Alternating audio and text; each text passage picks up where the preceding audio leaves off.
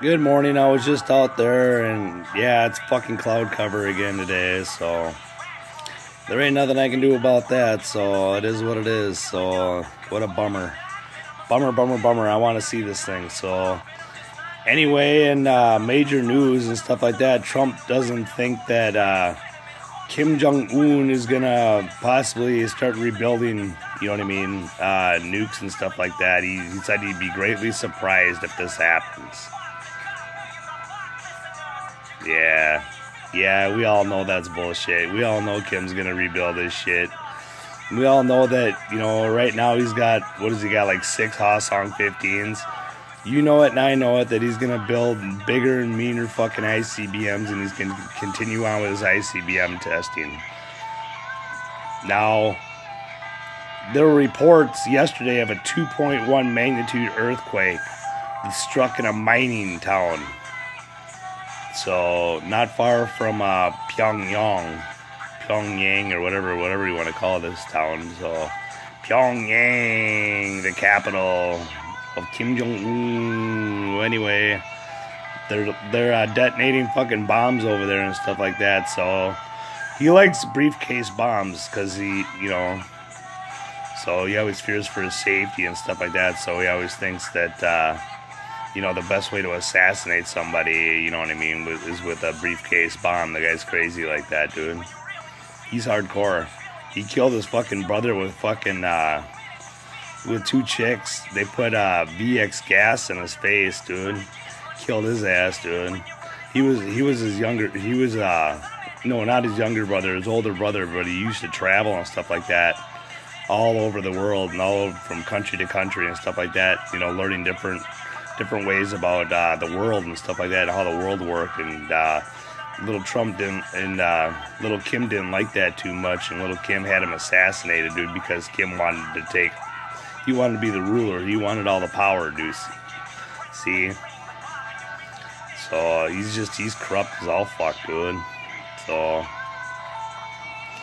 yeah, so anyway, I don't know, China thought it'd be a good idea to take one of their fucking destroyers and ram into a fucking Vietnamese fishing vessel overnight.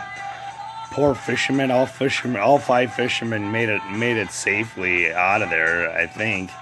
Well, it said that they came up to the side of the boat, so they were right next to, you know, in the South China Sea. The name of the reef was, it was called the Discovery Reef.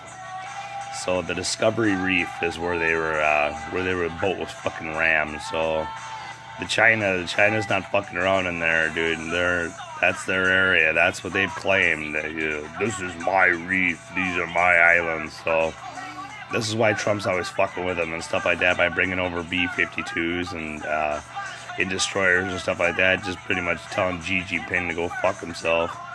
You know what I mean? You don't own the ocean, so you just don't. So it is what it is, you know. I mean, he thinks it's his ancient waters or something like that. I don't fucking know. He also thinks the Taiwan is his too. So, and Taiwan's a sovereign nation, dude. They want their independence, and that's it. They don't want to be governed by communism. I wouldn't either, dude. Because Taiwan's doing a lot better right now, and I'm proud of Taiwan, dude. I think Taiwan's a great country. So they just want their independence. So anyway, okay, well, I love you all. I'm gonna let you guys go and stuff like that. So like I said, if the clouds start breaking later today, I'll go out there and check and stuff like that. So hopefully nothing major happens in the news today. But as of right now, Trump thinks that Kim Jong-un will never restart his program. Bullshit. Yo, bullshit, dude. So we all know, like I said, we all know that's all bullshit, dude. He's gonna restrike these motherfuckers. He's gonna come up with the Hwasong 25 or some shit, you know what I mean? That can fucking go all the way. They can go all the way and, you know, and strike any part of the U.S. Because the ones he has right now can strike about halfway into the U.S. So I saw different reports on it and stuff like that. I saw reports that the missiles could strike Washington, D.C. I saw reports that the then if you put the nuke on there, the nuke actually weighs 666 pounds, 666, on the Hwasong 15. That's the weight of it. Isn't that ironic? Well, anyway, if you put the weight of the nuke on this thing, then it won't travel as far. It will only go about, you know what I mean, maybe to like Minneapolis or something like that. It wouldn't travel as far as they all thought.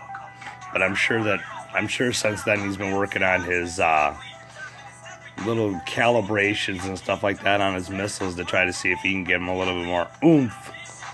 You know what I mean? Because you need more oomph. It's either that or you need a new missile. So I'm sure he's not fucking around. I'm sure he's not wasting any time, dude. He's right on it. He is so close to developing one that could strike anywhere in the U.S. to complete his dream, in his father's dream, to hate the U.S. and to strike anywhere in the U.S. that he deemed fit.